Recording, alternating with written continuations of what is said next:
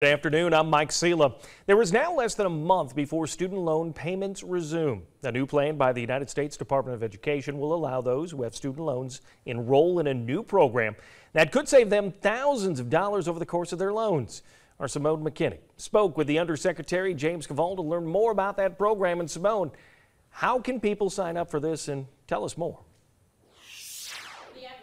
Is on studentaid.gov, and 4 million people have already signed up, nearly 180,000 in Georgia and more than 81,000 in South Carolina. Now, depending on how much money you borrowed for school and how much you owe, officials say the SAVE program will help some cut their payments down to $0 and save others around $1,000 per year.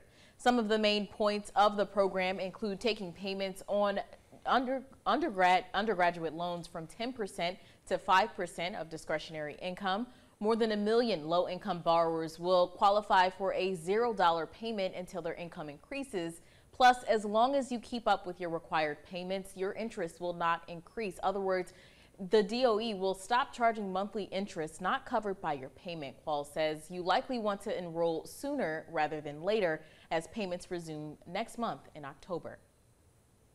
It's going to be a challenge. I hear a lot of anxiety. I hear a lot of confusion from borrowers about what's expected from them. And I want them all to know that we have options available to them. The SAVE plan is the most affordable repayment plan ever, especially for borrowers who have high levels of debt and low incomes. And there are other ways the SAVE plan can save you money on your student loans, from early forgiveness to increasing education on other debt saving programs that are available. For more information on the plan and how you can sign up online, we've got that link on WTOC.com.